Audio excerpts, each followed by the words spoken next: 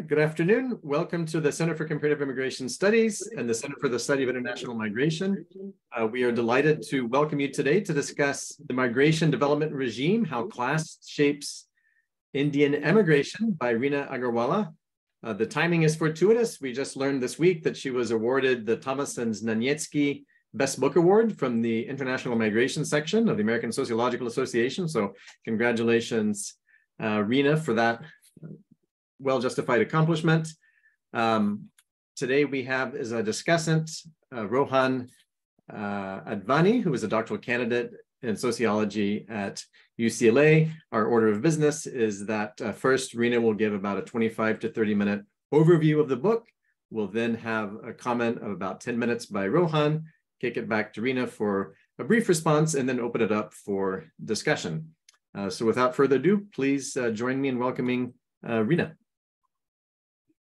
Hey, so thank you. Thank you so much, David and Roger, for inviting me. And thank you, Rohan, for reading it and reading the book and engaging with it. Really looking forward to the comments. So one of the purposes of my book is to shift the discussions from looking mainly at receiving countries to also looking at sending countries. Obviously, migration is a global phenomenon, but also I argue that if we miss out on sending countries, or if we don't include sending countries, we miss out on a big part of migrants' identity. But we also inadvertently depict sending countries as sort of passive agents that simply respond to receiving country demands. And in reality, as I show in the book, sending countries have a long history of not just responding to receiving country labor demands, which of course is very important, but also proactively controlling who leaves and does not leave the country. So in the book, I trace how and why the Indian state has managed out-migration or emigration from India to the Middle East and the US across classes from the 1800s to the present. And one of the moments that really stunned me early on in my research was when I was speaking with a government official in charge of migration in India. And he kept talking about two different kinds of passports, the ECR and the ECNR. He kept saying this over and over again. I could not understand what he was saying. And then finally, I learned that since the early 1900s and still today, India has enacted different laws, different regulations, and essentially different passports for poor low-skill migrants versus elite high-skill migrants. And this was surprising in a democratic context like India that at least purports to provide equal rights to all citizens. But when it comes to the right to mobility, I learned that until the 1980s, poor migrants were actually forbidden, explicitly under law, forbidden to leave India, while elite migrants were free to go. And still today, poor migrants are subjected to a battery of regulations, restrictions, fees, and paperwork when elite migrants have none of that. And this is enshrined in law. The measure used is just a very stark number of years of education. Those with more than 10 years are deemed elite, and those with less than 10 years are deemed poor. And I didn't know this, and I've been studying Indian labor for over 20 years. Almost no one that I had met who's in the sort of elite or professional educated category knew this. And to me, that meant that all this has been happening without any public discussion, any debate, or even knowledge. And so that got me thinking, how or why would the Indian state bother to manage their migrants by class? It's not very easy, it's costly, it's hugely inefficient. And how do the different classes then react to these differential regulations? And how has that state migration relationship changed over time? So I first turned to the global migration literature, and that's where I found much of it focused on receiving countries, even in the context of India, which is this middle picture here, where India is also a receiving country, and a lot of the global migration literature in India focuses on that aspect of India's migration. And within receiving countries, people's protests against or for migration are usually depicted as a flashpoint for states, receiving states, to manage. As we know, it's very much in the news. The Atlantic has said it's the biggest wedge in American politics. The Guardian has said it's the greatest challenge European leaders face. And this has bred what Jim Hollifield has famously called the migration state, or a state that has the sole right to manage migrants. So this made me wonder, do sending states also have migration states? Do they also hold this uncontested right to manage who does and who doesn't leave their country? Second, I was struck by the fact that all these tensions that are depicted or analyzed in receiving countries around migration always highlight the racial or ethnic angle, but the class dynamic of migration is less often mentioned. And again, this was surprising to me because actually we are facing more class diversity among migrants today than ever before. And second, the resistance or the racism around migration, especially in the global north, tends to quell around low-skill migrants, leaving high-skill migrants unscathed or sometimes even celebrated. And finally, although international norms prohibit the migration states of receiving countries from overtly discriminating and controlling immigrants by race, although we all know that happens, we also know it's done in sort of backhanded ways through the country quotas, etc. In contrast to that, receiving countries, almost every receiving country in the world has an uncontested right to officially and legally control immigrants by class. And that is very rarely contested. So this made me wonder, how are sending countries handling the multiple classes of their migrants and immigrants?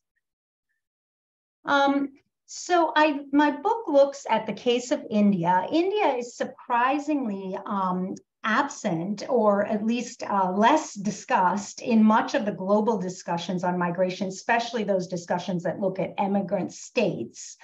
And this is surprising because India is actually,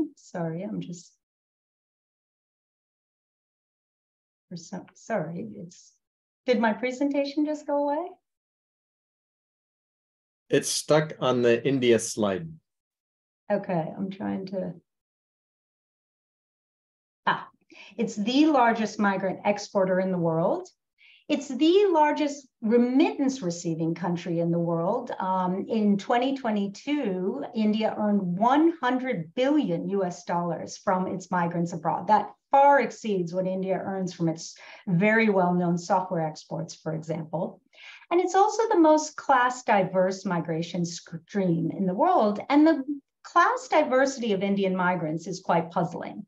On one hand, its poor migrants are actually the vast majority of the source of those massive remittances flowing into India. Yet the state provides very little recognition, celebration, or welfare of these migrants. And this does stand in contrast to what the Philippine state, the Mexican state, and even the Chinese state has done in recent years. In contrast, India's very large and very elite migrant group actually has been found to show relatively low levels of foreign direct investment, remittances, and their foreign portfolio investments. And again, this is in stark contrast to, for example, Chinese elite migrants abroad. Yet the Indian state in recent years has really invested in celebrating and awarding and recognizing and even building new relations with these elite immigrants abroad. So that, of course, raises the obvious question, what in the world is the Indian state receiving from these elite migrants if it's not financial returns? So for the book, I did an archival analysis of government migration documents from the 1920s to 2020. Then I did a bunch of interviews with state officials at the national level and the subnational level. I looked at recruiters, and then I looked at both these classes of migrants. And just I want to say a few quick words about the context of these two groups of migrants. So for the poor migrants, I did look at the Gulf migrants, the migrants going in the Gulf that began largely in the mid-1970s as a result of the huge surge in labor demand in the Gulf, the oil-rich Gulf countries. These are the vast majority of them, not all, but the vast majority of them are deemed poor or unskilled and are subjected to those batteries of regulations, therefore.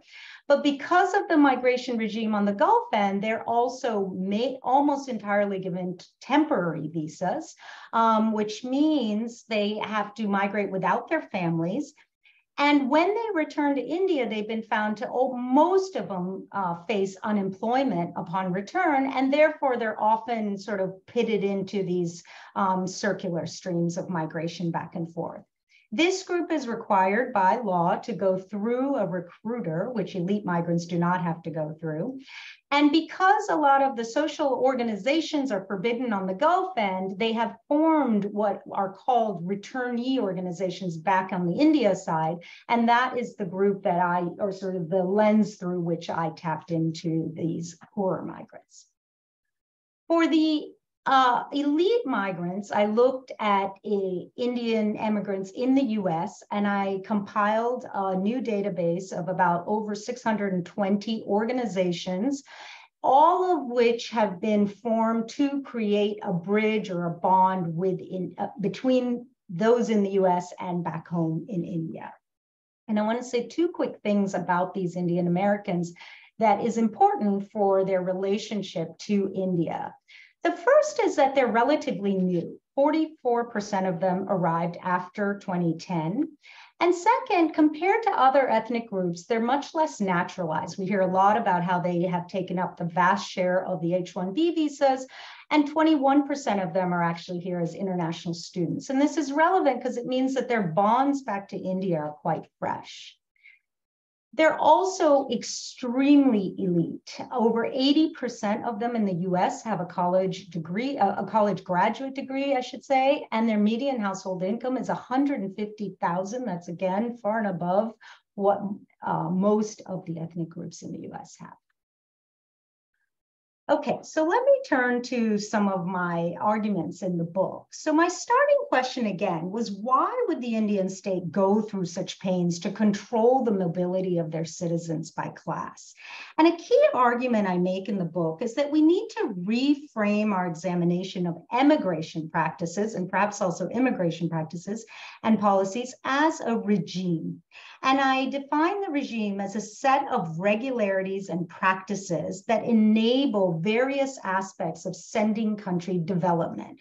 So in other words, I'm trying to connect the fact that out-migration has a huge impact on internal development back in the sending country as well. And a key actor in this regime is the sending state, or the migration state, that uses, I argue, emigration as a proactive vector to shape in this case, the Indian economy, to secure its own political legitimacy, both within India and also globally. And finally, to attain consent, especially within India, for a particular development ideology. And by that, I mean particular habits, norms, and institutions. So in other words, I'm sort of trying to project migration to be viewed similarly to how we think about education and media as a vector through which we can establish consent, especially among elites. And the advantage of the MDR framework, I argue, is that it highlights the multiple pressures that a migration state faces, both from above and from below. So from below, of course, the Indian state is facing multiple different pressures from its different subnational governments. It is a federalist system, and I looked at 3 different subnational governments in the book, as well as from its different classes of migrants. But at the same time, it's dealing with all the global forces, such as employer demand, the receiving country's immigration policies, and northern development ideologies. So although in retrospect, the MDR might seem like it's rational, in the book, what I argue is that it's only in part rational. Mostly it's contradictory, it's contingent, and therefore it's a site of struggle that changes over time. And that change is what I trace in the book.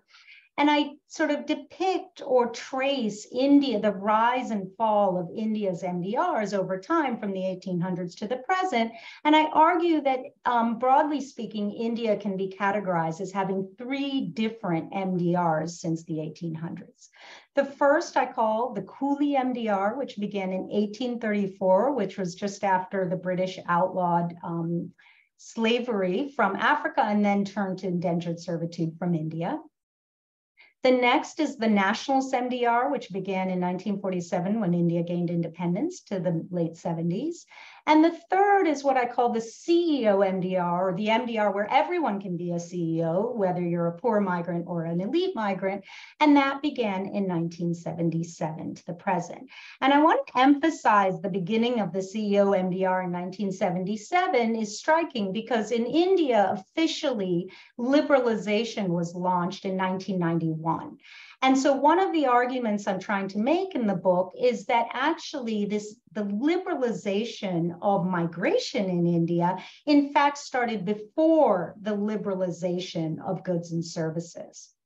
So over time, in some moments, immigrants consent to a particular MDR, and in other moments, they resist the immigration practices, cause the fall of a particular MDR, and bring an opportunity to rise a new MDR.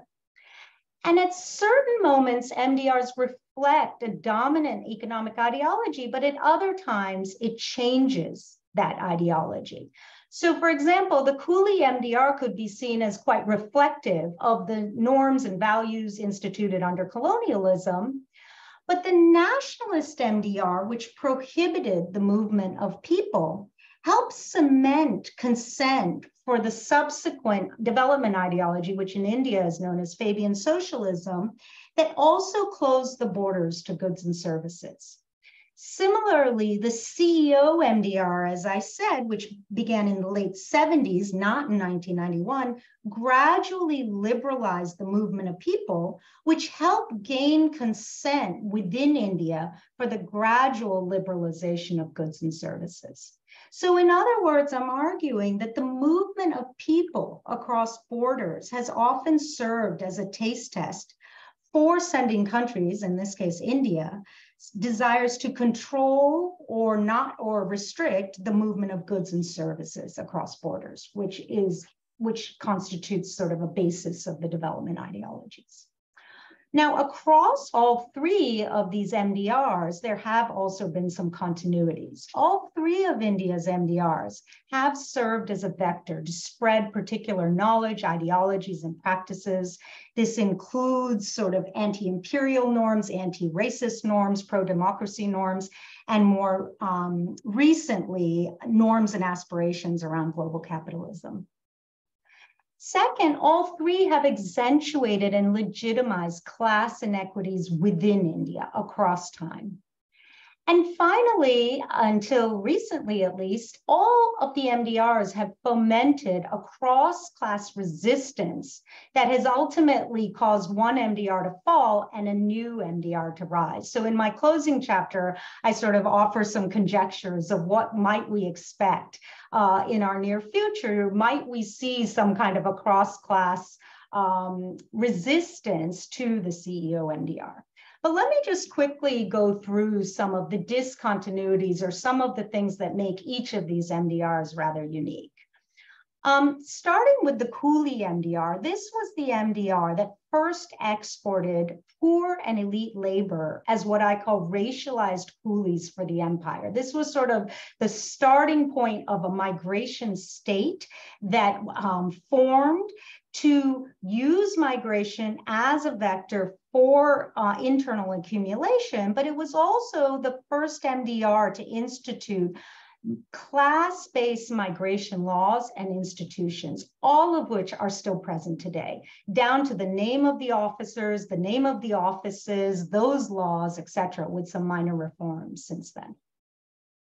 Eventually, however, this did foment a cross-class anti-racial and anti-imperial movement that did cause its demise and made room for the new MDR, the nationalist MDR, to emerge. And it was under this MDR that the Indian state chose to forbid poor migrants from emigrating while allowing elite immigrants to leave its borders. And when we look through the sort of parliamentary debates during this period in the archives, you see that a lot of it was justified by saying they want to protect their domestic image as a protector. This is the post-colonial state is promising to uphold its call to protect vulnerable labor, but also showcase this new sort of image as a creator of skilled labor. And so there's all these quotes from the archive saying, we will not be a coolie nation, but we actually have so much surplus skilled labor that we can even get rid of some of it. We don't need them. And this created what I call a notion of paternalist protection, again, something that is still present to this day for the poor. In the name of protection, there is this sort of paternalist control over poor people's mobility. And in order to justify the disjuncture towards their actions to elites, the Indian state sort of turned a cold shoulder to elite immigrants and essentially did not discuss them. Now, this eventually fell because it created an illegal and dangerous market for poor migrants. I spoke to so many recruiters who had pictures of these wooden boats that they used to use to sort of take poor migrants, smuggle them past surveillance technologies and all sorts of things that the government had put into place just to get some very, very low wage jobs in the Gulf during this surge in labor demand. There was some discussions also about the brain drain of elites, but really the fall of this MDR is due to a massive resistance movement that took place by poor migrants. And that's something that I think is important to remember as we think about the solid basis for the current liberalization of migration. The call for liberalizing immigration came from India's poorest workers. And so that brings me to the CEO MDR. And let me just quickly go through a couple things that are quite unique about the CEO MDR compared to the previous MDRs. First of all, the CEO MDR has tried to tap immigrants' financial contributions to India for the first time. I already mentioned its massive financial remittances that they have earned from poor migrants. This has, of course, been a major success. But the Indian state also tried to tap other forms of financial remittances, especially from its elite migrants, by appealing to their ethnic and racial bonds to India and offering them financial privileges that were not available to Indian elites or to foreigners. So they created this particular category of Indian migrants or emigrants, especially elite ones, that would attain certain market privileges for a particular battery of products. And so all of these products essentially used a tax category called NRI that had existed earlier from the 60s, but had laid dormant. So I talked to a lot of Indian Americans, for example, who said NRI, we used to say it stood for non-required Indian, because of course in the Fabian socialist era, they turned a cold shoulder towards these immigrants. It was resuscitated, however, during the CEO MDR, and it really means non-resident Indian.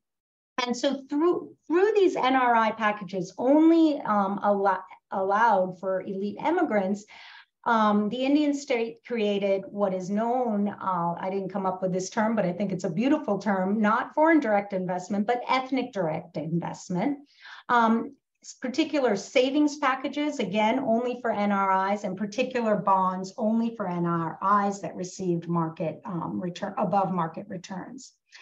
And despite all of the efforts put into this, all of these have turned out to not only be quite costly for the state, they've been very volatile, because one of the things that they had to institute in order to attract the elite migrants to even invest in these packages was the right to pull out whenever they want. So they've been very volatile according to global cycles, and ultimately rather low. So this brings us back to the original question: what then does the Indian state gain from these elite migrants? Why have they invested so much in celebrating them, creating awards, building new relations? And here I argue that the second aspect of the CEO MDR that's quite unique is that the Indian state has tapped another unique resource from elite immigrants for the first time, and that is what I call ideological remittances. Indian Americans have helped elites in India embrace and practice, rather than critique, new development ideals of privatization, voluntarism, self-sufficiency, and entrepreneurship.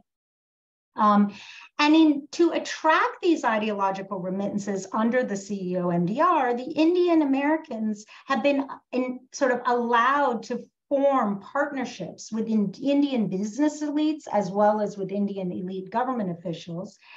And in doing so, well, I should say in the book, I sort of trace these elite partnerships in private education, healthcare, private philanthropy, which has resulted in new tax codes for philanthropy, and private business development. And in the process, I argue that Indian Americans have helped reshape Indian businesses, Indian voluntary sector, India's real estate markets, and Indian policy.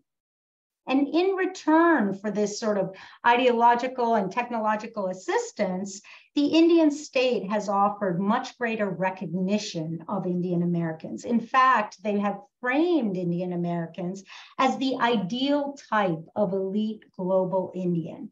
This is the sort of image of the successful, hardworking, private sector professional and entrepreneur who all domestic Indians should also emulate.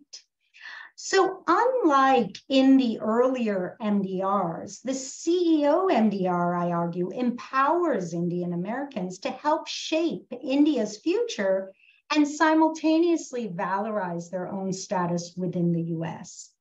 So let me just conclude with a quick appeal on that note to the future. So as I mentioned in my book, I talk about, I sort of end the book with this question of what's next. If history is our guide, the CEO MDR should fall at some point, and the question is how and why.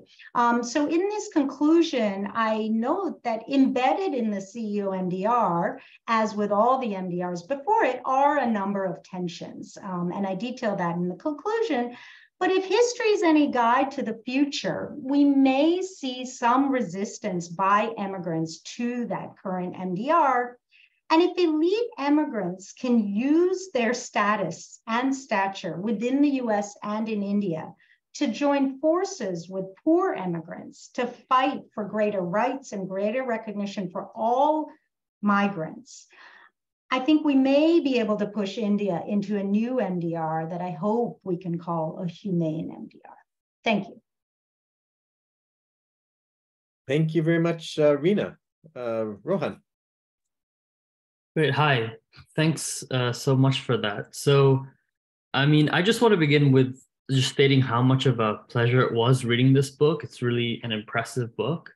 And as someone who's not a scholar of migration, I felt somewhat nervous being a discussant, but it soon became clear to me it's invaluable, not only for scholars of migration, but also for political economists, sociologists of development, social movements, and labor. And in a sense, the book's a modern history of Indian capitalism and development told through the story of Indian emigration.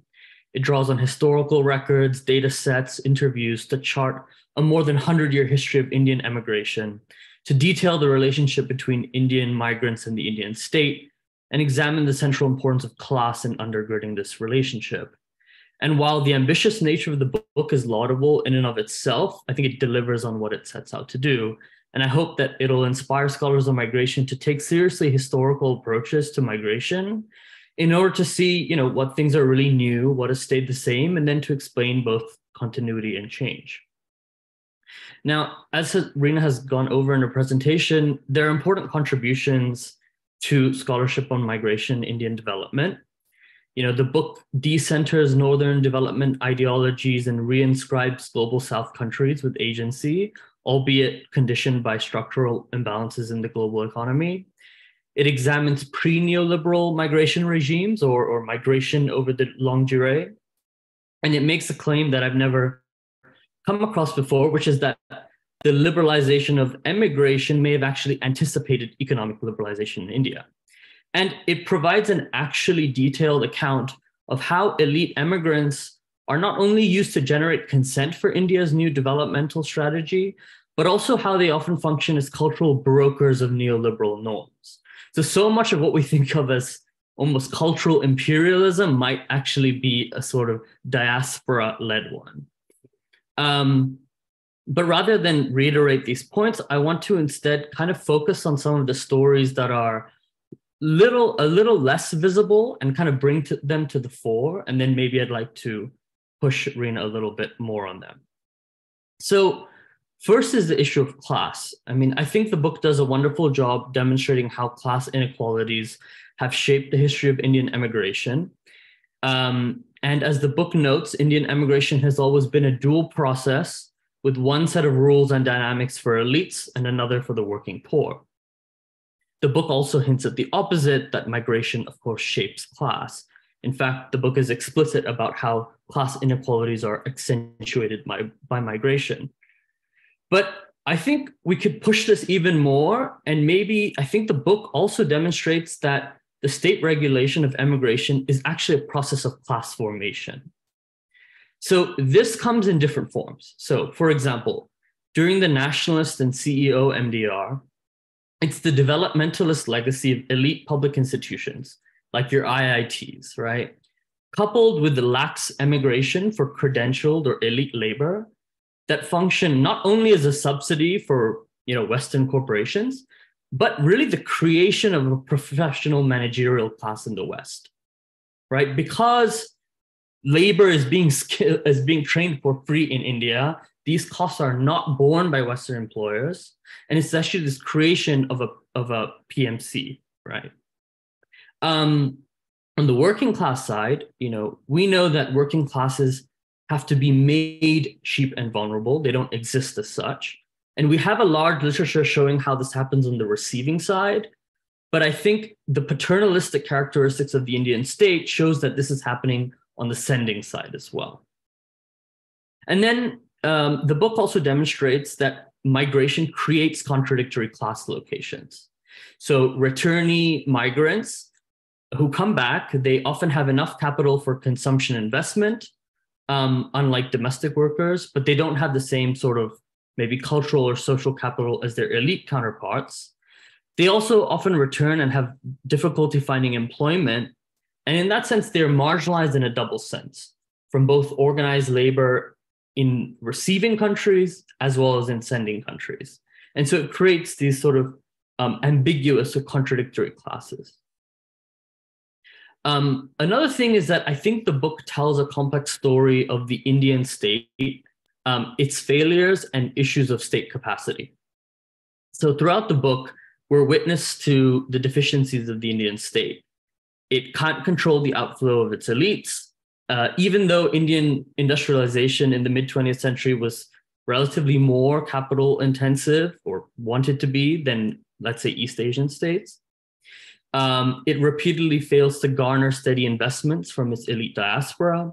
It relies on private recruiters. It often cannot or chooses not to provide welfare to its poorer returnees.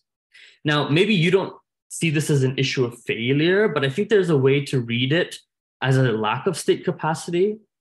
For example, even when the Indian state is able to reap the financial benefits of its poorer working classes through remittances, I mean, it might just be because it's actually administratively easier to do so than to court investment from elite classes. Nonetheless, right, we know that the class outcomes are very different. So I just wonder whether this is, the different ways in which poor and elite immigrants are relating to the Indian state. Is that just a reflection of capitalist dynamics, right? Or is it also a problem of Indian state capacity that can neither extract from its elites, nor can it provide for its poor? Then I think there also seems to be another story about state and federal relations in India, as seen through the case of emigration. So the book frames the MDR as kind of a nationally scaled regime, from what I understand, yet a lot of the dynamics seem to be driven by state-level concerns or subnational concerns. For example, the victories of the Left Democratic Front in Kerala caused capital flight, which encouraged emigration as a way of securing employment for Keralites, even though this is discouraged at the federal level, or the national level, sorry. It's not until the Indian federal government's balance of payments crisis emerges in the 80s do they begin to really care. Similarly, the Indian federal government refuses to provide welfare for returning immigrants, and it's a cost that is shouldered by the Kerala state government. On the flip side, and I know you have a couple of pages about Gujarat, but it seems that on the whole, it's Indian national level institutions that are invested in courting ideas, norms, and capital from elite immigrants. Even during the nationalist MDR, it is Indian leaders at the federal level who seem to be deeply concerned with India not being seen as a coolie nation, right? Like why the Indian state did not allow its poor workers to leave, but let its elite ones do so is a genuine puzzle from a purely materialist standpoint. And I just don't know if notions of global image or ambitions to be a global superpower, are they as relevant to politicians at the subnational level? So more generally, right, given that international migration is often something that's regulated through federal agencies, could you maybe say more about the tensions between federal and national governments and how this pertains to the question of class? And then last, I appreciated the conclusion, especially as like a call to action, even if maybe I'm more pessimistic than you. But I just want to poke a little bit at the argument about how elite immigrants can play a role in generating social change and the need to focus on class-based inequalities to enshrine a new and more humane rights-based MDR. Now, I totally agree with you about the what is to be done question, right? Making elite immigrants more class conscious in their forms of political mobilization. But your arguments for the coolie and nationalist MDR and why they fell apart seem to suggest that it is often non-class or contingent events that best help mobilize elite immigrants into change. In the coolie MDR, there's an argument about how an anti-colonial movement is motivated by anti-racist and then nationally oriented concerns, which in turn brings down the coolie MDR. In the nationalist MDR chapter, we have the convergence of poor and elite immigrants mobilizing against the Congress government and subsequently the end of the nationalist MDR because of a pro-democracy movement. In other words, you call for a movement that is attuned to class-based inequalities, but your historical narrative indicates that it is actually contingent or non-class events that spark progressive mobilization. Now, I don't mean to suggest that we wait around for some sort of deus ex machina, but I do wonder whether it's actually a non-class movement that would lead to the end of the current MDR, whether this be national, environmental, religious, or geopolitical. So I hope that some of those points are coherent, and I'd love to hear your thoughts on them. But again, fantastic book. Everyone should read it. It's really very impressive. Thank you, Rohan. Rina, would you like to take a few minutes to respond to those questions before we open it up to the audience? Yes, Rohan, thank you so much. These are amazing. I love them. Very thought-provoking. I'm going to take the second one first, just because it's an easier, quicker one. And then I'll do number 3 and end with number 1.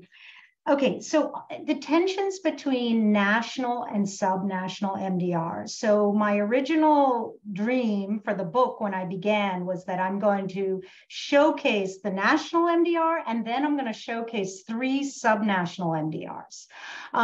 As you can imagine, I had to stop because I was just going on and on and on. As it is, this took me longer than I can admit. So I basically stopped short of really unpacking the state level MDRs. I'm now actually involved in a project where we're going to do an edited volume and really unpack some of the subnational MDRs. And what the word tension is exactly the right word to use, because what I was trying to show is that we have multiple MDRs. In an ideal world, I would also love to show India's MDR as a receiving country, which is in tension with its MDR as a sending country. And then you have all these subnational MDRs that are contradictory because they each are dealing with a different subclass dynamic. So the Kerala, let's just start with Kerala. The Kerala subnational MDR was a movement that actually, where the poor migrants came together as an organized movement, pushed its subnational MDR to liberalize the nationalist, the restricted borders, let's say. And because Kerala cared much less about its non-coolie image and much more about its democratic electoral image within the state, the Kerala state government pushed the national government to liberalize its borders. So that's just one example of where the nationalist MDR had to respond to a subnational one. Gujarat provides a really nice model of where the nationalist MDR again succumbed to the way a subnational MDR was operating, and that's on the elite immigrant side. So for example, I couldn't go into all of the details in the book, but Gujarat actually has not just an NRI, which is non-resident Indian card, they have an NRG card, a non-resident Gujarati card, where non-resident Gujaratis can get discounts on all the Gujarati businesses across the world. I mean, they are masters at creating that global identity, not at the India level, but at that subnational level of Gujarati ethnicity.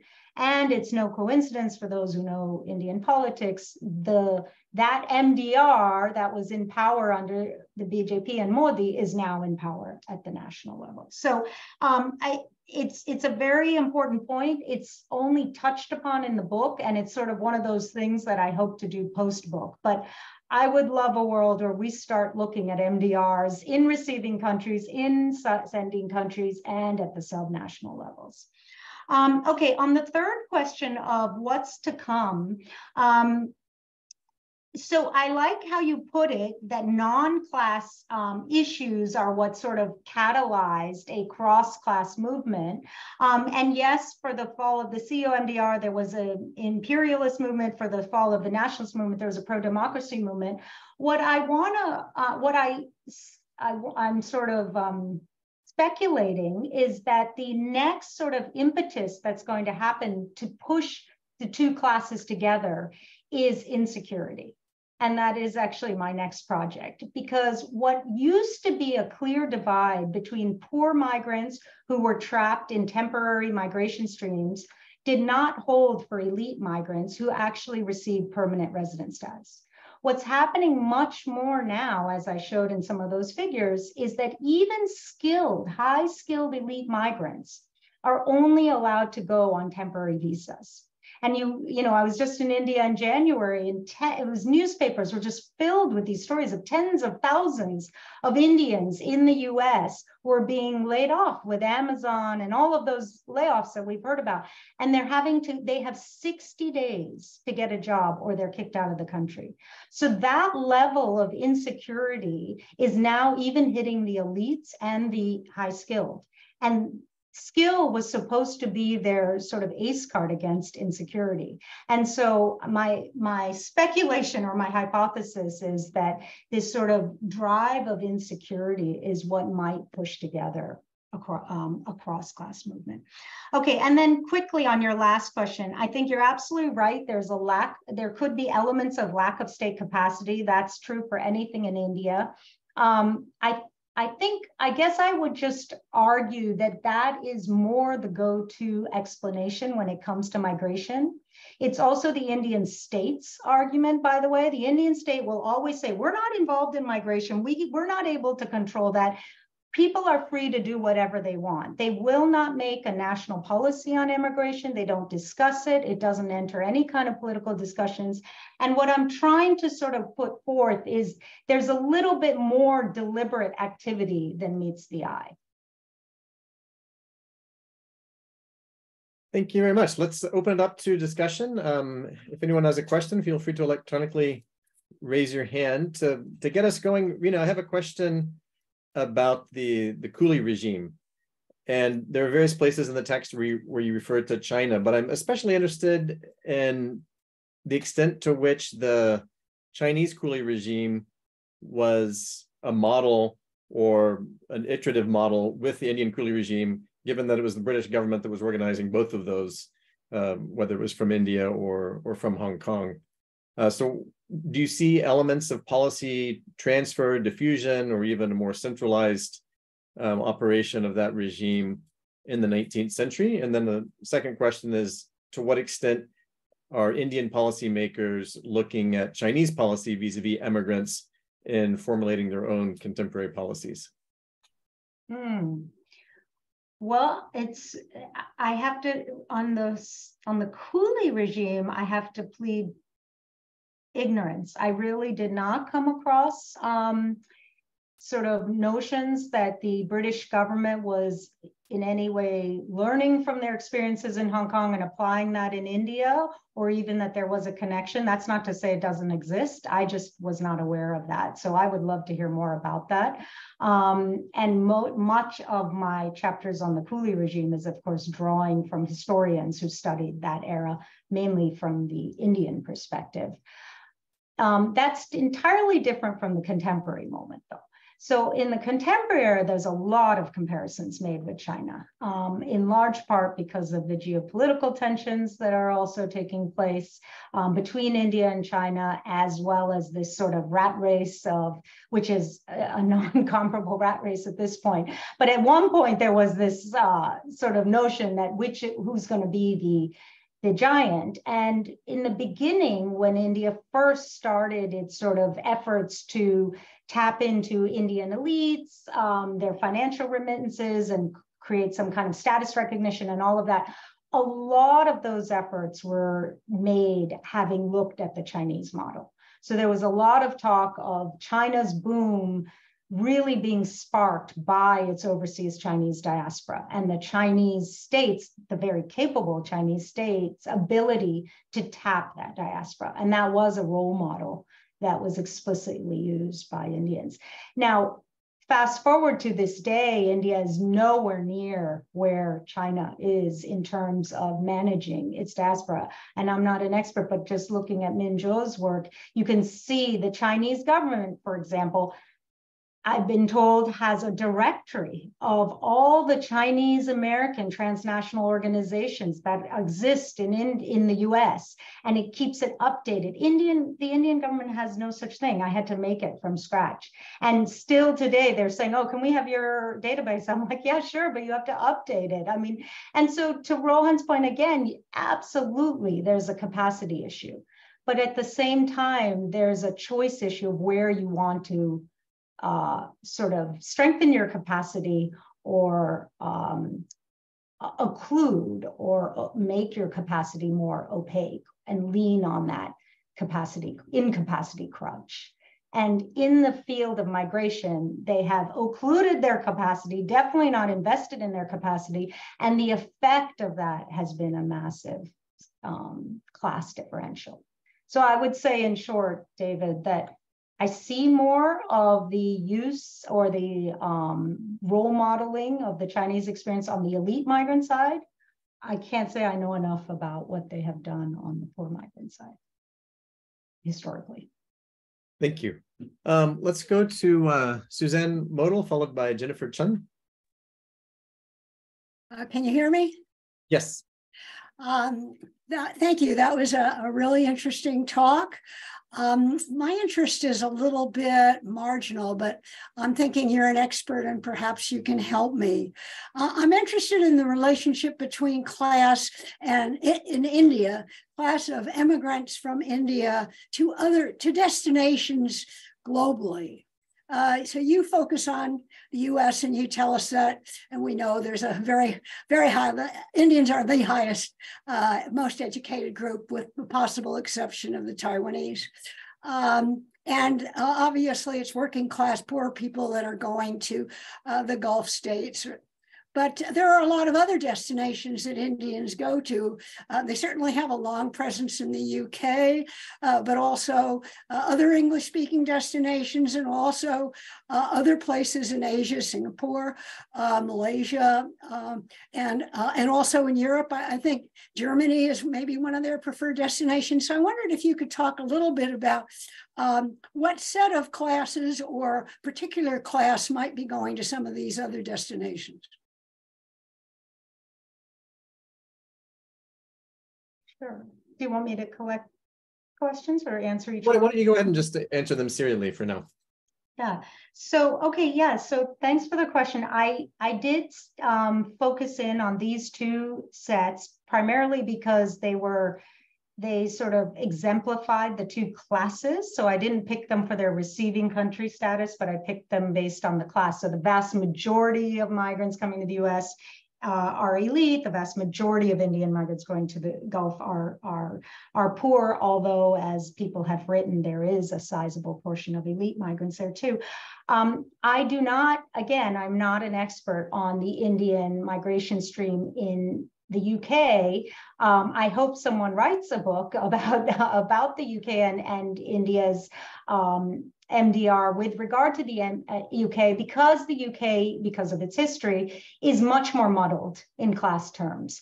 It's a longer history, it's more muddled. I did happen to write an op-ed just because when Rishi Sunak became Prime Minister, I had to write that op-ed in the Washington Post because it was just too good to be true, because his own personal story just fit my MDRs so perfectly. I mean, his grandfather sort of was sent over during the Cooley MDR, which, by the way, did not only send over, as I mentioned in the presentation, it sent over elite and poor coolies. So you sent the poor coolies, but then you sent a class of managers, essentially, of Indians who could manage the accounts, the laws, and also literally manage the coolies. That one of those was Rishi Sunak's grandfather. And then during the Nationalist MDR, his parents both moved to England. And then during the CEO MDR, not only does he become Prime Minister of the UK, but he also marries the daughter of India's sort of a billionaire CEO of an Indian IT company, which is sort of the illustration of what I call in the book the elite pact. And so that's the argument I'm making with these elite partnerships, is that what the CEO MDR is forging are these elite pacts between these different countries. So the UK is definitely one of those countries where it has not only the poor stream, but also the elite stream. Many countries in Africa and Singapore as well. I would say Germany is an interesting case. Again, I'm not an expert, but just anecdotally, Germany itself really tried to tap into Indian elite migrants and to sort of draw them over. And they haven't been as successful as they had hoped, in large part because, and I think others have written very nice works on this, that this sort of stream or the enclaves had already started with the US. And when I spoke with the Indian government officials who were sort of really working on building these bridges with its emigrants, people said to me, officials told me very, very overtly, look, we're doing all of this. We created a ministry for overseas Indian affairs, all of this, mainly to tap the Americans, the Indians in the US. That's what we want. And then they created all these awards, et cetera. It was only later they added in an award for, a manual laborer, or an award that would fit some of these other receiving countries. It's really the US that became the apple of their eye. And I should also say, back to Rohan, to your point on capacity versus deliberation. I mean, I start the book with that quote, the quote that says, look, we don't want these elite people. It's a big misconception that we want their money. We don't want their money. He literally was in charge of building bridges with the elites. And this is another tension that is forming. On one hand, the Indian government has to build this bridge with the elites because they benefit greatly from it. On the other hand, that post-colonial mentality of not being subjected to the North, or in Indian terms, the West, is still quite deeply rooted. And so there is that tension, and that comes out very clearly also with the UK, obviously. Jennifer. Hi, thanks for that wonderful talk, and also this fantastic book. I think you really are showing us how important it is to look at the role of emigration and a sort of a class-centered understanding of emigration and states in particular. I'm curious when I think about kind of one of the central debates in kind of the immigration literature, it's about how gender is really shaping kind of migration flows. And I think about sort of the classic book on Kerala by Shiva George, When Women Come First, and Pierre Handagno Sottelo's work on sort of the gender dimensions of migration.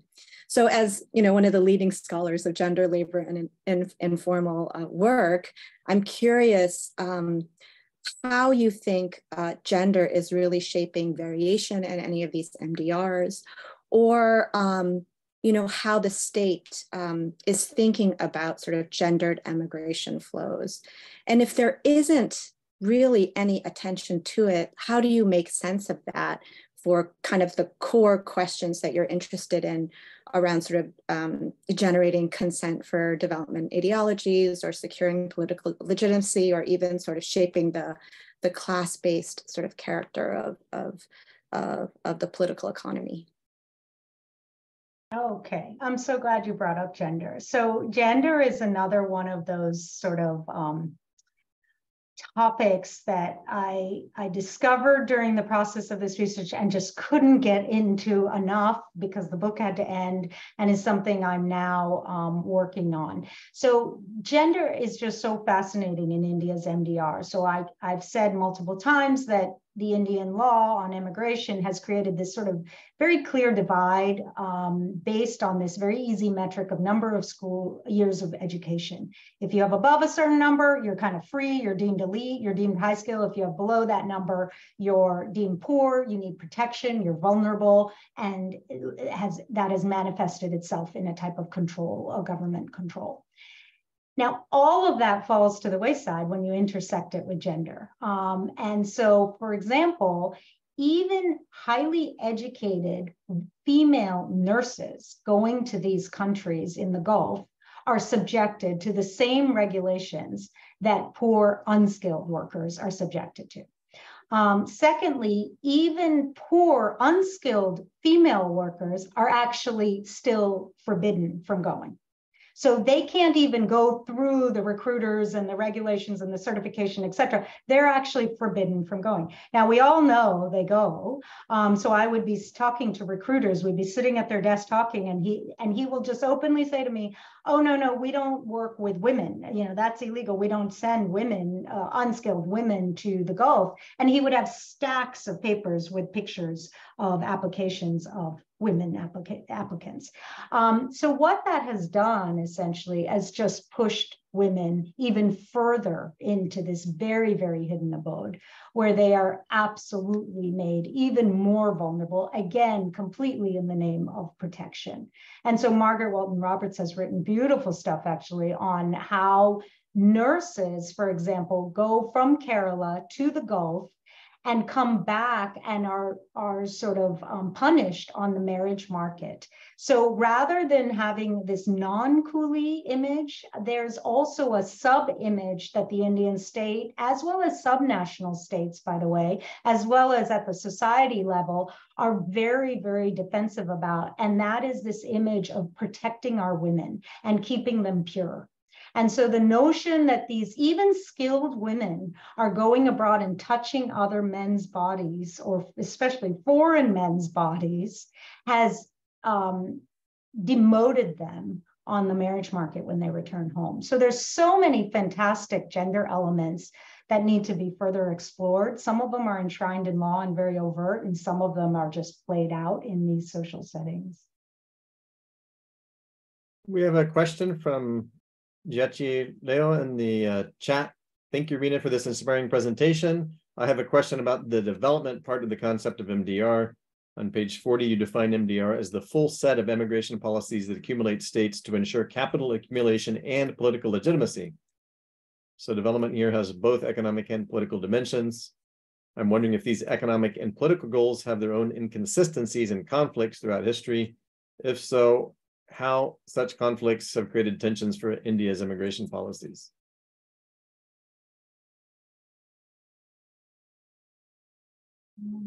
I'm just trying to understand the question a little bit more. So, this is hi, Toki. Maybe if you're here, can you just expand on the question a bit on what you mean by the tensions? Sure, yeah. I'm just wondering if these political goals and economic goals conflict with each other. For example, in the Chinese case, Okay. During the economic reforms, sometimes China wants to hold back their immigration opening because the state was worrying if these immigrants might pose a threat to the political stability of the regime. So in the Chinese case, I can always see these tensions between economic and political goals behind immigration policies. I wonder if similar patterns occur in the Indian case as well. And if that does occur, how that shapes India's MDR, because in your framework, migration and development seems very interlocked in this regime. I wonder if there are internal tensions. Yeah, okay, yeah, fantastic question. And actually this comes back a little bit to some of the underlying questions, Rohan, that you had. So Rohan, you had mentioned that it's a puzzle, right? And this is the question I usually get. Why in the world would India prevent its poor workers from going and let its elite workers from going? One would at first assume a sending country would do the opposite. It would keep its elite workers at home and let its poor workers go. And I think there's two answers to it in the Indian case. One is material. So we have to understand India's second MDR, its nationalist MDR, very much in the post-colonial context, where there was this strong urge to show the world that we can be self-sufficient. And that was all fueled by this sort of modernization view that we will industrialize, as you said, with capital intensive firms, but also quite labor intensive. At least that was the utopian vision, that this will be a labor intensive industrialization project, just like what worked for the West. And that means we need to keep the brawn at home. And so there was a materialist element. Of course, as we all know who study India, it didn't work out that way. It was not labor intensive. For a variety of reasons that I've written about elsewhere, India modernity didn't happen in that utopian way within India. We retained a huge informal sector. We retained a massive informal labor sphere that continued to fuel India's industrialization. So part of that was actually without tension. It made sense. But I would say a much bigger part was in tension and in contradiction. And that was, again, very much spurred by this deep, granted at the national level, deep commitment to saying we will not be a coolie nation. It's still very deeply entrenched in a lot of the rhetoric that the government makes today, even if it comes at the expense of economic rationality. We will maintain our image as not yet a global superpower at that time, but at least a country that is shorn of colonialism and will not put our people out there to serve the foreigners.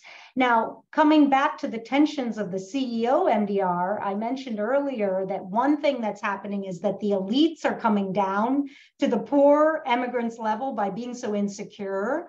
But the other thing that's ironically happening is that the one thing the Indian government vowed to never be, i.e. a non-coolie nation, is precisely what the CEO MDR is turning itself back into, where it's in fact starting to look more and more like that coolie MDR once again, which ultimately didn't have as many political and economic tensions, partly because there was no politics about taking the high road. So as we start losing that high road, even in rhetoric, the tension is sort of disappearing, and we are becoming a lot more like a coolie MDR, where we are sending out racialized coolies that are extremely insecure and vulnerable to basically serve other countries.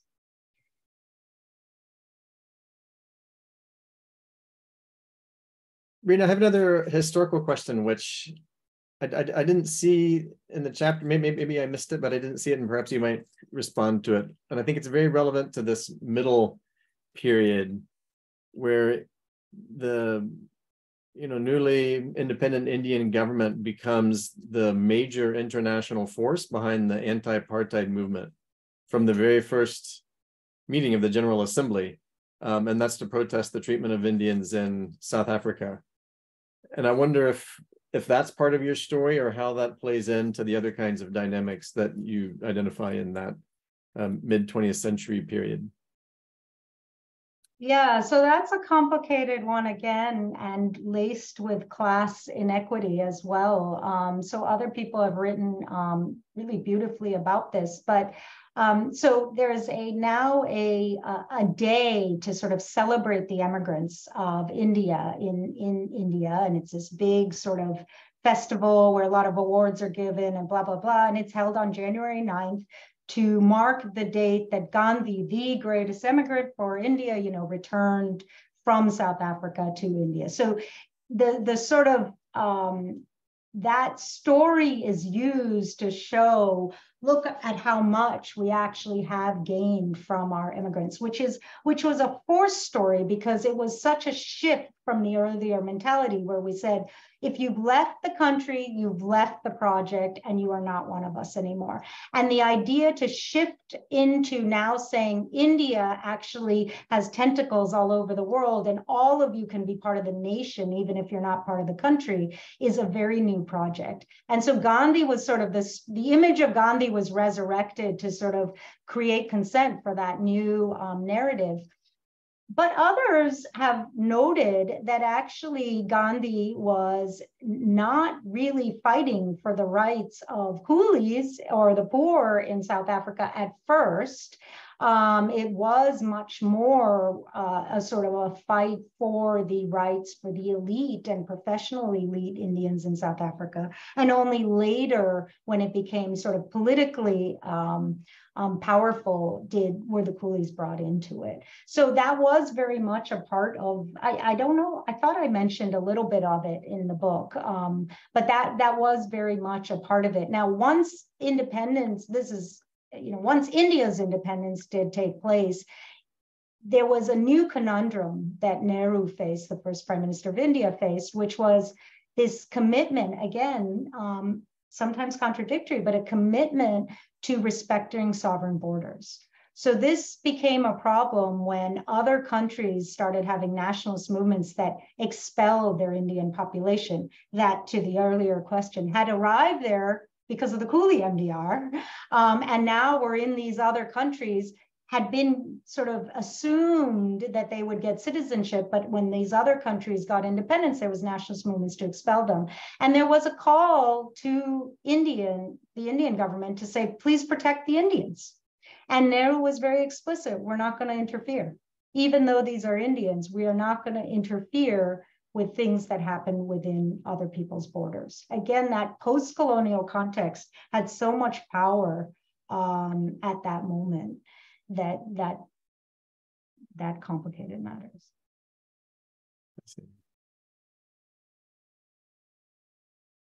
Any other questions from the floor?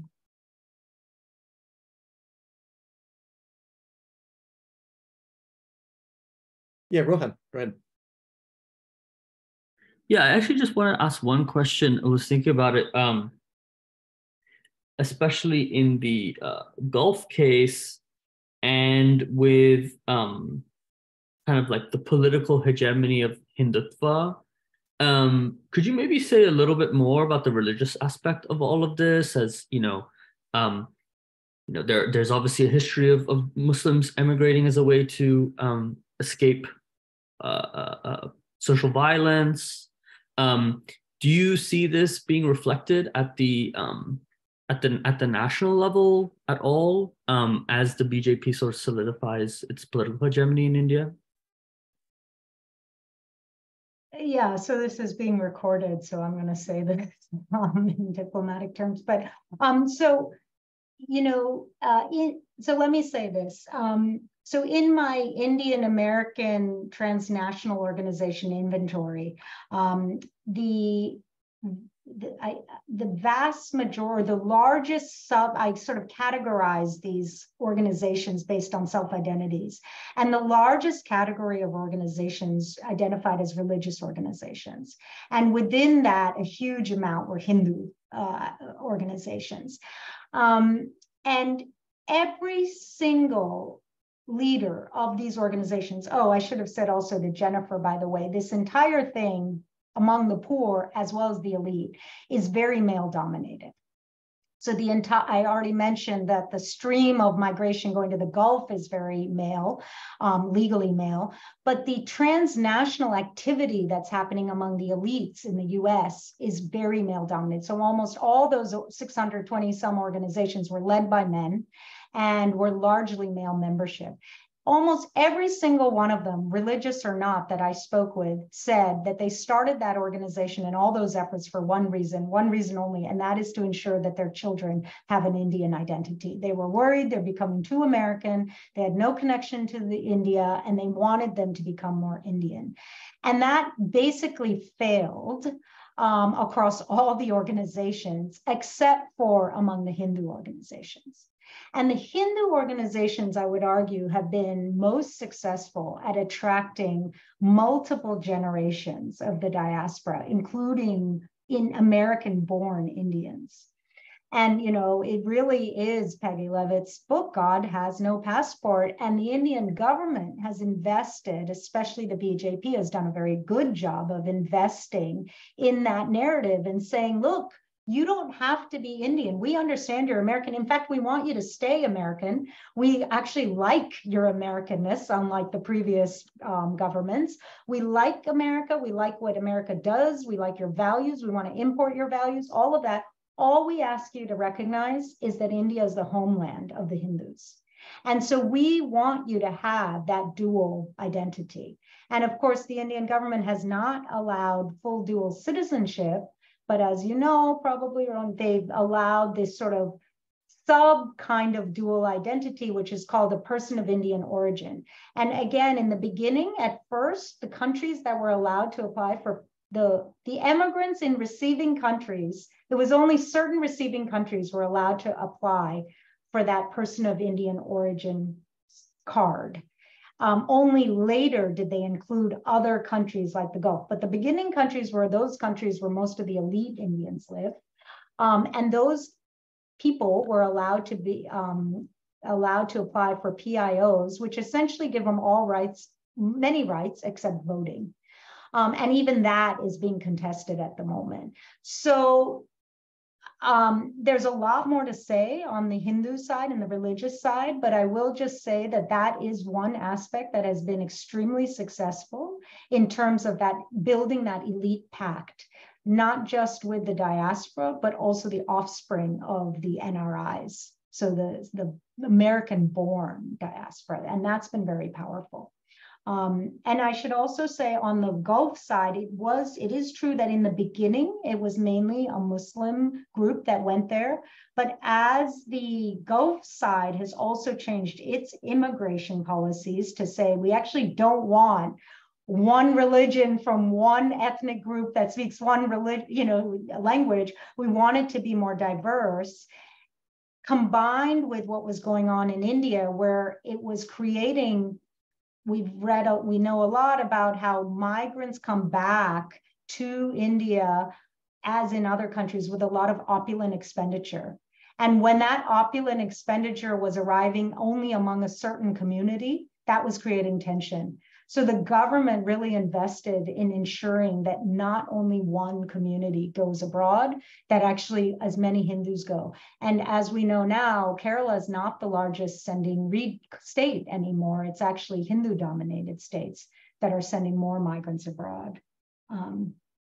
I see your hand, Jakubit, just really quickly, I should have also mentioned to an earlier question, one of the things that someone had asked about this sort of, I forget who said this, but this sort of building consent on, I think it was you, Rohan, who mentioned contradictory class locations, that migration is sort of creating these contradictory class locations, or at least valorizing this idea of entrepreneurship. And so another claim I'm making in the book is that poor migrants, which unlike the labor migrants that I earlier had studied for my previous work, poor migrants, I was really sort of struck to see that rather than organizing as workers, they've in fact much more organized in cross-class organizations that include elite migrants, and sort of drunk the Kool-Aid or attained consent for these this valorization of self-sufficiency, entrepreneurship, privatization. They do not want to be seen as workers. And when I spoke with the unions, and by the way, these unions of construction workers are very similar to these poor migrants who are construction workers. But when I talked to the unions, they were saying, oh, the migrants, they think they're better than us, but they're lazy and we don't organize with them, etc. And I expected to go to the migrants and hear them say, oh, the unions think they're better than us. But they were like, no, we're better than them. We actually have a work ethic. We're more skilled. We're cosmopolitan. We've seen the world. So there's a real success, I would say, in dividing the laboring class between migrants versus domestic labor. And these migrants are sort of aspiring and even organizing to be seen under a new identity, not a labor identity, but a migrant identity, that it's cross-class. Yeah, go ahead, Jachi. Yeah, I'm very curious why India chose the years of schooling as the threshold requirement for to distinguish the poor from the rich. And on page 79, it said the cutoff year of years education actually changed from 12 to 10 in the 1980s. I wonder what's the reason behind it and how the Indian government chose education as the proxy for class, because other countries may have totally different proxies. In China, it can be your political opinion, your diaspora background. I'm curious about this education factor in India. It's such an interesting question, because I've actually never been asked that before. And I had assumed I've never been asked that before because I assumed that was the norm in most countries. So Natasha Iskander and I have actually been working on the use of skill as a differentiating point in migration more than in domestic labor markets. But I'm fascinated to hear that you're surprised by that. So I will just say, in my mind, and I would say from an Indian perspective, skill becomes this sort of legitimate way to differentiate class.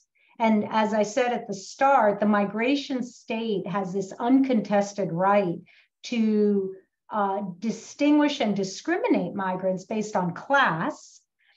But one cannot say overtly that we're going to discriminate on poor people versus wealthy people, although some receiving countries do. They say if you have this much assets, you can come in, and if you don't, you don't. But in the Indian case, the sort of more legitimate way of distinguishing people is on skill. And one could argue that skill is an equalizing force, that everyone has the right to go get educated. But as we know, the reality is the reality, and the vast majority of the poor are not able to make it to 12th education. The move from 12th to 10th was an interesting one, because that was an effort to sort of liberalize. And that was a move to sort of say, okay, let's allow a bigger percentage of our population to legally emigrate. So the bar for what is skill versus unskilled was shifted. And for those of you who've read Natasha's beautiful book, we know skill is a social construction. There's no reality to it. So the idea is, how are we going to justify and socially construct this delineation between who has the right to mobility and who doesn't? And in the Indian case, skill became something that had a lot of legitimacy, partly because the assumption was you're not born into it. So I just have a question for you. Is that not how it is in your experience in China? Is skill not used at all to distinguish immigrants? It's used, but I don't think the Chinese government perceives it as a very useful requirement or threshold, because in the 80s and 90s, if you want to go abroad and as a cook, the Chinese government would require you to produce some certificate for the cooking training.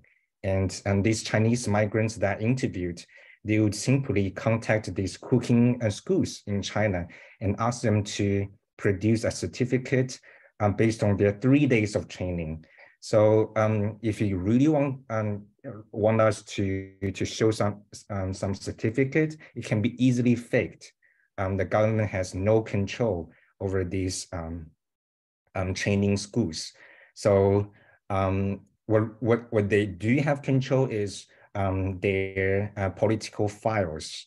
They can check on if you have said anything, if you have gone on protests. Yeah, that's why I find these cutoff years and education as proxy for class very interesting. Well, what you just said made me realize, first of all, I think what you just described is the direction India is going in. So in 2019, there was a reform proposed on the immigration bill that's trying to get rid of that cutoff line. Of course, it's sat tabled, it hasn't passed because there still is this resistance to it. And the resistance really does, or this holding on to education does come back to that modernization kind of utopian vision that we will become a developed nation, a modern nation, and education will be our pathway to modernity. So again, holding on to that non-coolie nation means anyone who hasn't been enlightened with these number of years of formal training is going to be deemed vulnerable. And it is the state's job to protect them. Protect them from what? Protect them from the West. By the way, this is all happening when there's deep, deep capitalist exploitation by Indian capitalists. But having that exploitation done by foreign capitalists was something that the post-colonial government wouldn't agree to. Although, like I said, we're moving in a different direction where we're sort of coming back to something that looks a lot more similar to the CEO MDR. I mean, sorry, the coolie MDR. Well, we are at time, but I want to, again, thank you very much, Rina, for presenting your book. Congratulate you for the Thomason-Znaniecki Award. Also, we're very appreciative of Rohan joining us with his comments, and look forward to seeing you at our next events. Thank you so much. Thank you for these great questions, too. It made me think of new things. Have a good weekend. Bye-bye. Thanks, Rohan.